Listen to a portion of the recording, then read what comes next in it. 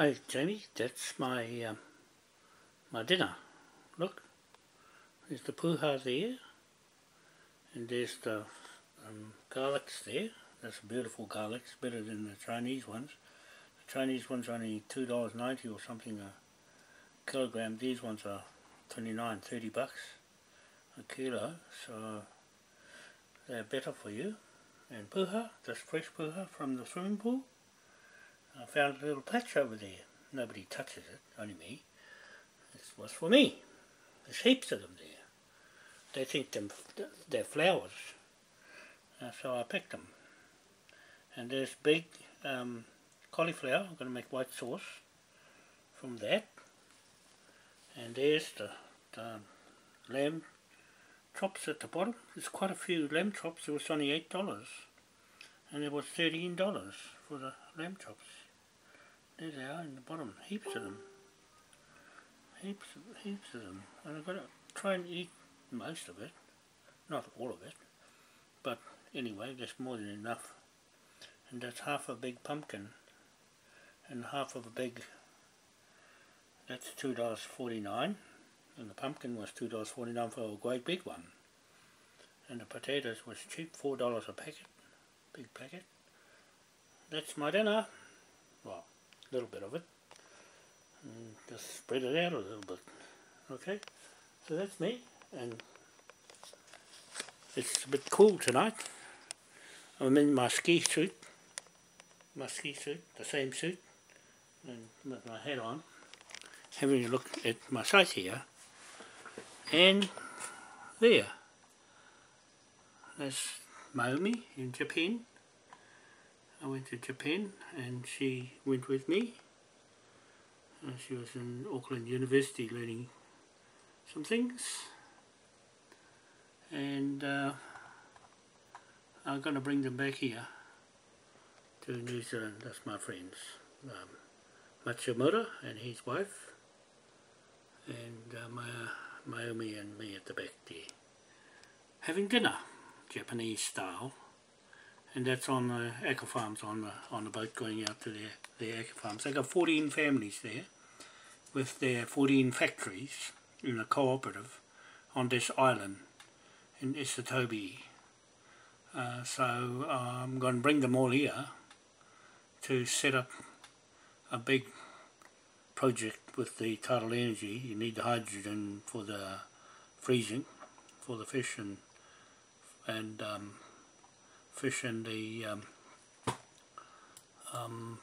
freezing of them. There you go, that's a better photo. That's Mr. Matsumoto in Japan. Mr. Matsumoto in Japan contemplates seaweed farms in New Zealand. Looks certain. Now this is our next big economy in the Kermadec Trench, East Cape, all the way to Tonga, with Japanese experts themselves meet up with me again. So that's I don't know when I went there. Quite some time, about 2000, I think, 2000 and not 2000, later than that. About 2005, 2006, I think, somewhere around there. That's them there. We're having dinner. Beautiful Japanese dinner, Jaymie. Look. Oh, yum. Yummy. I'll have it any day. That's the tidal energy turbines. There, it's the project. I went over this with them over there. There's a hydrogen bike, look. It runs on hydrogen. Very tricky. And that's my little show for the day. That's on the aqua farms there, you can see in the background in the sea. And they really work hard. And when I came back to New Zealand, I went to the studios, Maori Television, and I put on a cooking show with the seaweeds here. It's wakame and sushi. I brought back with me, and I took some of ours there from the East Coast. They said they want the whole lot. It was the best quality. I had it tested by the Koreans, and the sushi seaweed at East Cape is better than any other seaweed in the world with quality, and we don't have enough of it. The government here wrecked the whole lot.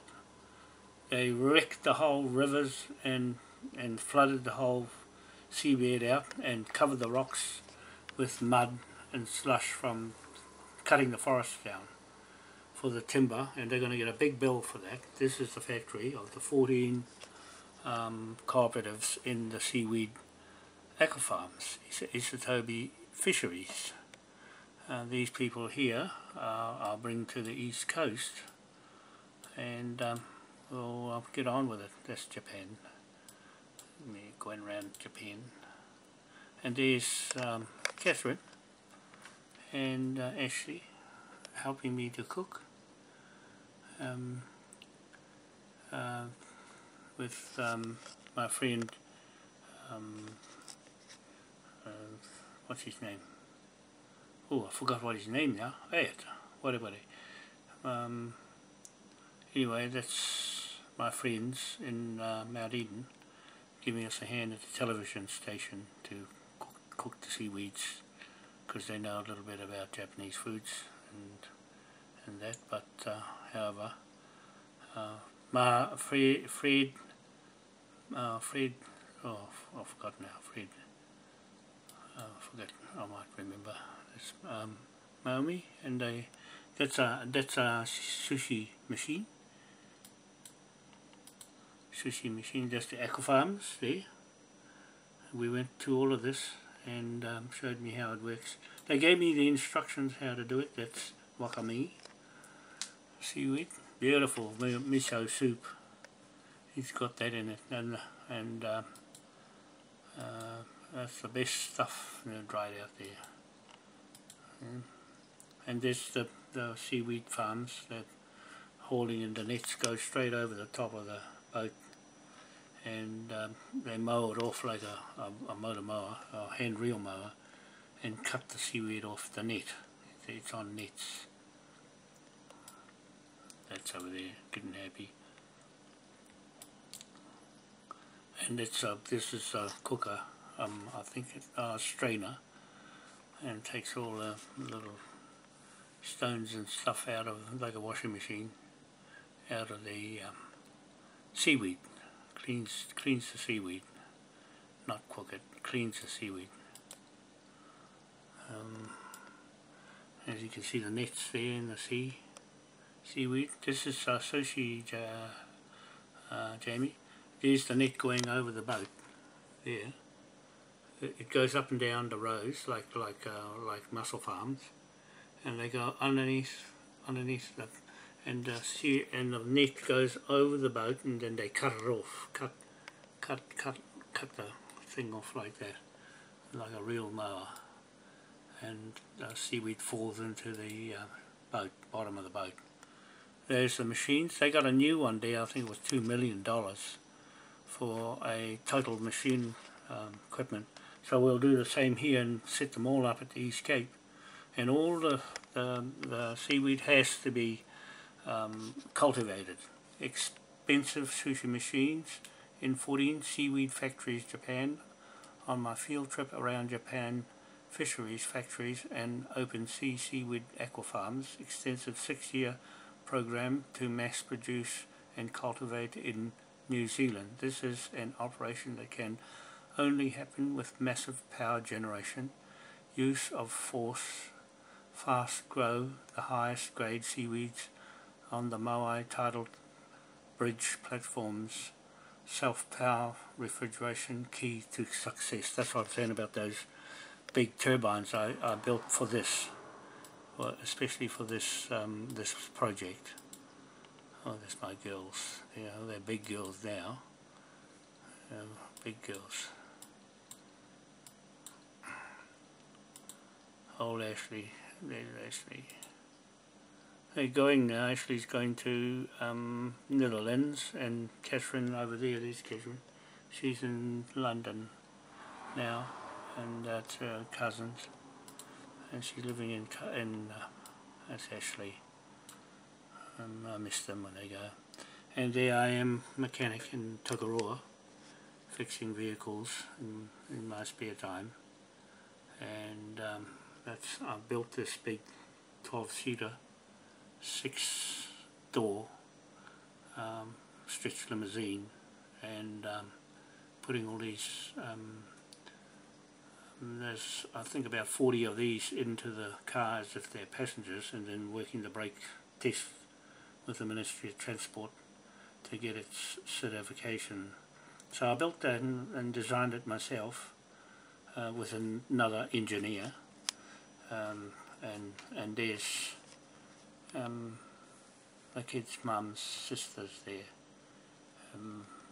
Used to love having them around for dinner, and that's oh, I forget her name now. Anyway, she was Miss New Zealand.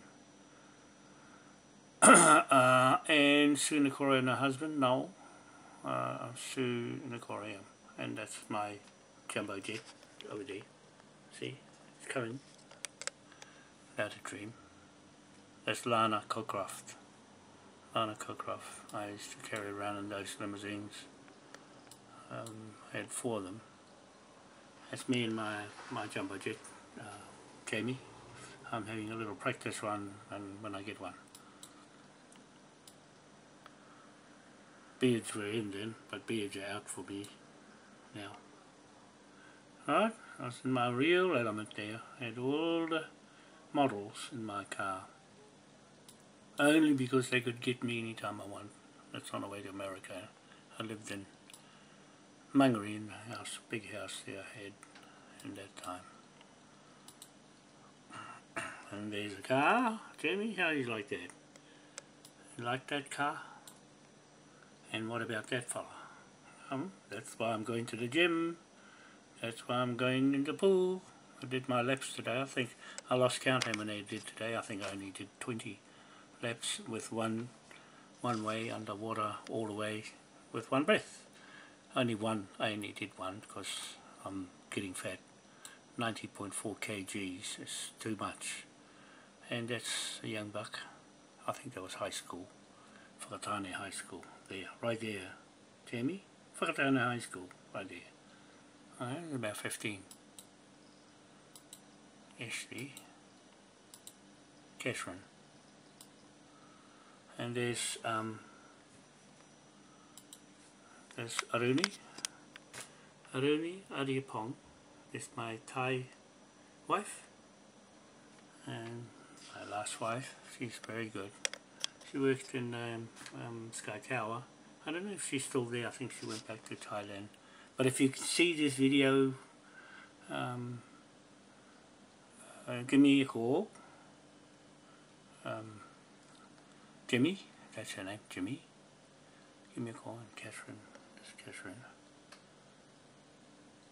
We used to love her cooking, Thai cooking. Between Thai cooking and Japan cooking, I really love, and this I used to make lots of jokes about Catherine in this box. In the box, it said Fido on it. Oh no, I think Richard was in the Fido box. Yeah. Yes, Aruni. She's a really nice woman. She really can cook. She was a cook in Sky Tower, in the restaurant up there. Might have been the top one. But the bottom one she was working in when we were living in town. And that's Ashley. And that's me in America. I think about 1996. Yeah, 1996. 11 years ago. That's 11 years ago. And that's 3 years ago. That's the Ranfurly Bank is right out in the ocean here, out that way. Ranfurly Bank, where we want to put the eco farms, way out of nowhere, near where everybody wants to be. But the Japanese themselves told me to go out there because the kingfish go past there. They fatten up over here. When they leave Japan, they're only skinny, and they said the best place to catch them was out here. And they'll be happy to catch them on a line than to net them. They'll catch them on a line. This is the East Cape on the Marangaro C12 block. We're after that block. It's all boggy over here. It's only a tsunami will come in and clean this right out and make it sea come back in here again if we don't watch it. And there's nobody with a budget big enough to fix that up because it's all swampy. This is sea level's only a metre above sea level there, and it'll just gouge that right out. Already the gravesite on the end here has gone into the sea. Right on the end here. It's the worst place to put a gravesite. And that's not our family that did that, that's the Goldsmiths families that put their gravesite there. We won't put them there. Ours is on the hill right back, on the top of the hill. Anyway, that's all I want to say. And that's my idea. Okay, that's all. Bye. See ya. Have a nice evening. And we'll catch you again. I had my good run-in at the gym today. Pushed a few weights. Anyway, I'm getting sick of writing it all down all the time and videoing it. We'll see you later, eh? Bye. Have a nice weekend.